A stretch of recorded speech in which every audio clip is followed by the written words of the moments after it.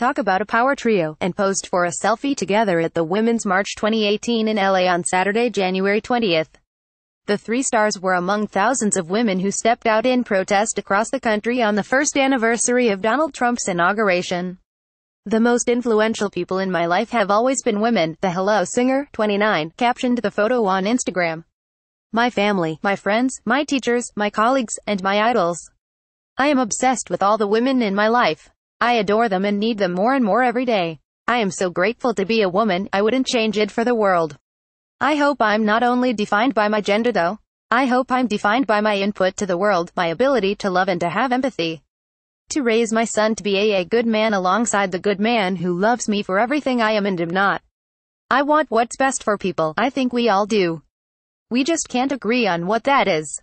Power to the peaceful, power to the people." The Hunger Games star, 27, shared a photo with Diaz and Adele on Facebook, writing, "I stand in solidarity for women's rights, equal pay, DACA, CHIP."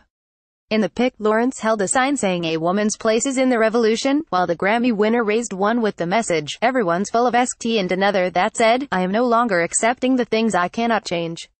I am changing the things I cannot accept." Daesh sign said, "A movement should never take us backwards. It should only ever carry us forwards." As previously reported, celebs including, and joined the nationwide protests, which were held on the anniversary of the first Women's March. Share videoed, www.usmagazine.com/celebrity-news/Adele-Join-Gen6XRR.html width equals 320, height equals 260, frame border equals 0, scrolling equals auto greater than less than, iframe greater than share video 4500 to 45 delivered a powerful speech in LA, saying, "I am speaking today not just for the Metus, because I am a Metu. When I raised my hand it's for all the women who are still in silence, the women who are faceless." At the same rally, Portman, 36, talked about her earliest experience with objectification, after appearing in her first film. "I opened my first fan mail to read Simon's fantasy," she said. "I understood very quickly, even as a 13-year-old, that if I would express myself fully, I would feel unsafe. That men would feel entitled to discuss and objectify my body." Johansson also spoke at the LA March, telling the 500,000-strong crowd that the scandal led her to reflect on how she'd been treated as a young actress.